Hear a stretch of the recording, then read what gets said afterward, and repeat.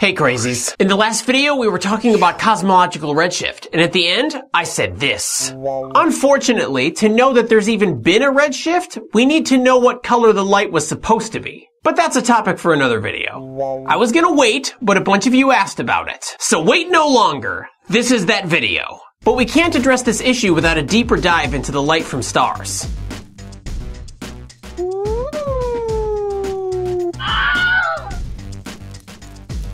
I mean, not literally, that would be bad. I just mean that light can tell us a lot. We saw in a previous video that the color of a star is only dependent on one thing, its surface temperature.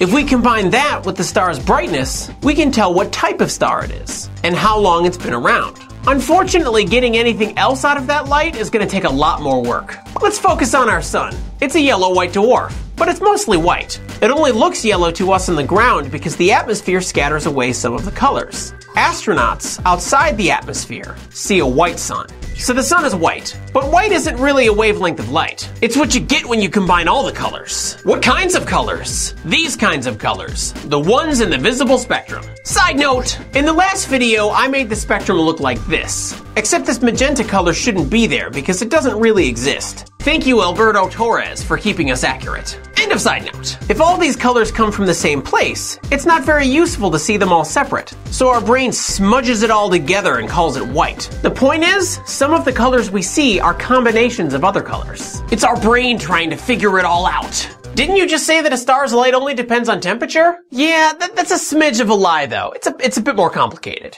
While it is true that most of the light coming from a star is because of its temperature, a tiny bit of it is controlled by a couple other things. Because of its temperature, the sun emits all wavelengths of light, including wavelengths that aren't visible. However, it doesn't emit them all with the same brightness. As you can see, most of the light coming from the sun is in the visible range, and it peaks around yellowish green.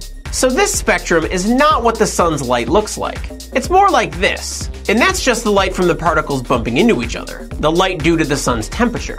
But if you take a look at the actual colors coming from the sun, it looks like this. What?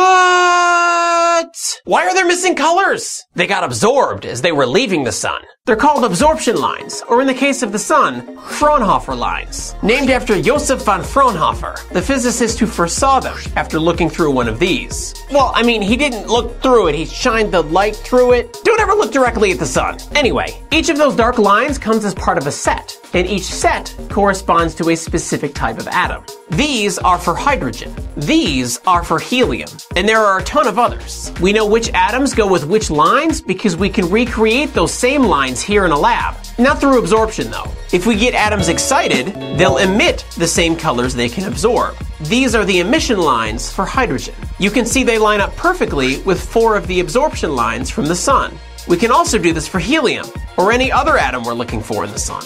It's like an atomic fingerprint, except perfectly unique, so it's nothing like a fingerprint. It's like atomic DNA. Using it, we can figure out what the outside of the sun is made of, and through plasma and nuclear physics, infer what the whole sun is made of. We can do this for all types of stars, and get a good idea of what to expect for each one.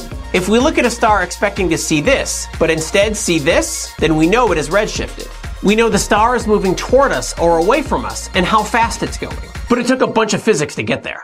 So knowing how complicated this is, does it make it more interesting or does it make it scarier? Both is an acceptable answer. I'd like to hear your thoughts down in the comments. Thanks for liking and sharing this video. Don't forget to subscribe if you'd like to keep up with us. Hit that notification bell if you're really serious. And until next time, remember, it's okay to be a little crazy.